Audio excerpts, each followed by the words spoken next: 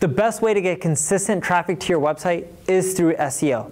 But if you don't know SEO, what should you do? Hey everyone, I'm Neil Patel, and today I'm going to teach you how to do SEO.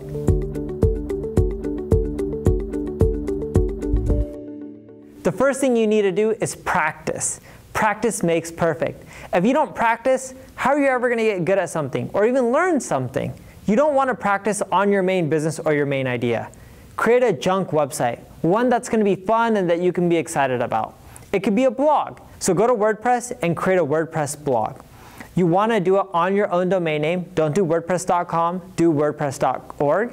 And if you're not sure on how to set it up, just sign up for HostGator or Bluehost. They have a one-click install for WordPress.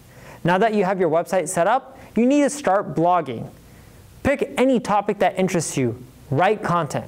Now that you got the content done, the next thing you want to do is install the Yoast SEO plugin.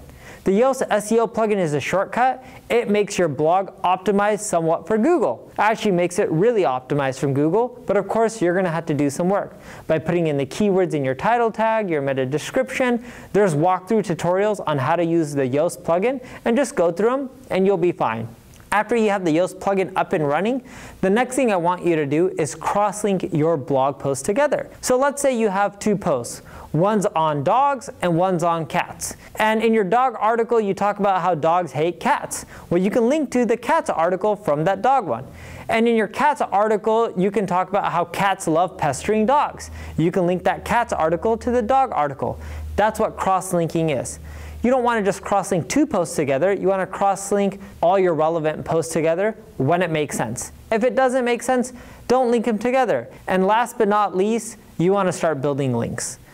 The way you build links is you go to ahrefs.com, ahrefs.com, put in a competitor URL, you'll see who links to them, and then you want to email these guys, right? You go to those sites who link to your competitors and you say, hey, I noticed that you're linking to xyandz.com.